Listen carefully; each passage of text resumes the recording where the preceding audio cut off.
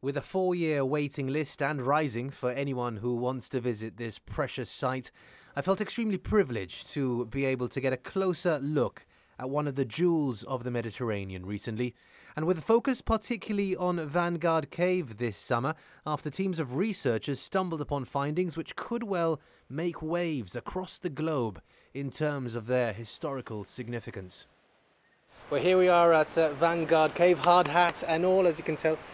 Pretty sturdy, it definitely works. Behind me is one of a couple of sites actually where teams of both the local and excavators and archaeologists from abroad have been hard at work all summer. And what they've found, well, we can't quite reveal that. Well, they can't quite reveal that just yet because they need to take it back to the lab. They need to make sure that some experts have dealt with it. But what we're hearing is very, very exciting findings. And we are going to be hearing from Stuart Finson now to tell us a little bit more about what's been going on right here for the past few months. Well, we actually started in May this year, so when we finish the excavations, it'll be 4 months. One of the longest excavations we've done in a long time. We've had various student groups, mainly from Liverpool John Moores University, Leiden University, but we've also had local students from Gibraltar that are studying archaeology, anthropology and so on in UK universities. We've brought them all in and under the supervision from many of our specialists, museum staff members and people from abroad.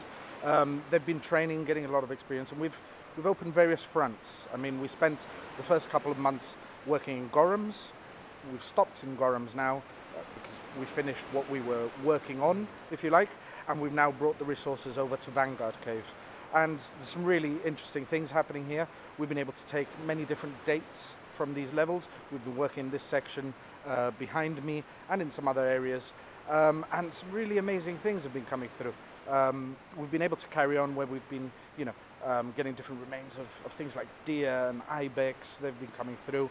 And yeah, a really good season so far. I saw your dad posted on Facebook, Clive Finson posted on Facebook saying extremely exciting and maybe in terms of, they've been working here since 1989 I think. Yeah, I think 1989. Going back decades, this might be one of the most exciting summers ever, so yeah. Watch this space, no? It is a bit of watch this space. Unfortunately, I can't tell you too much right now. I hope to be able to soon. But yeah, we've had some really exciting things that have been happening within these caves. At the moment, that material is being looked into. There's been various specialists that have come over. They've taken different samples and so on. A lot of the material is now in the museum, in the laboratories, and a different group of people will come in. They'll start analysing what we think we're looking at, and hopefully we'll be able to reveal some of that soon. But in science, you have to prove things. So we're looking at it, we've established what those things are.